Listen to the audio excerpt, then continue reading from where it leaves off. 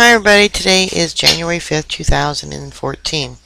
Judicial Watch announces list of Washington's 10 most corrupt politicians for 2013. This list, which is widely distributed by the press, serves an important purpose: to educate Americans about the bipartisan problem of corruption in Washington and about Judicial Watch's critical work in holding corrupt politicians accountable to the rule of law.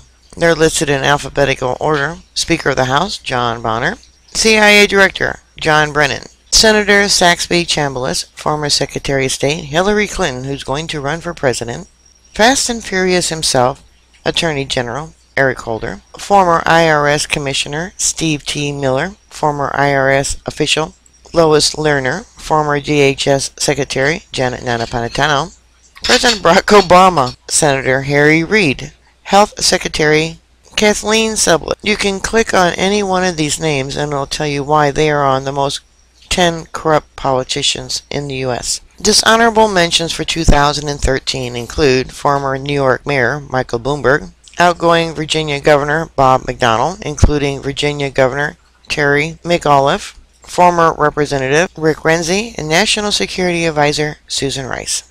Alright, bookmark my site. I'll keep you up to date. Please stay safe and I'll talk to you later. God bless you. Bye.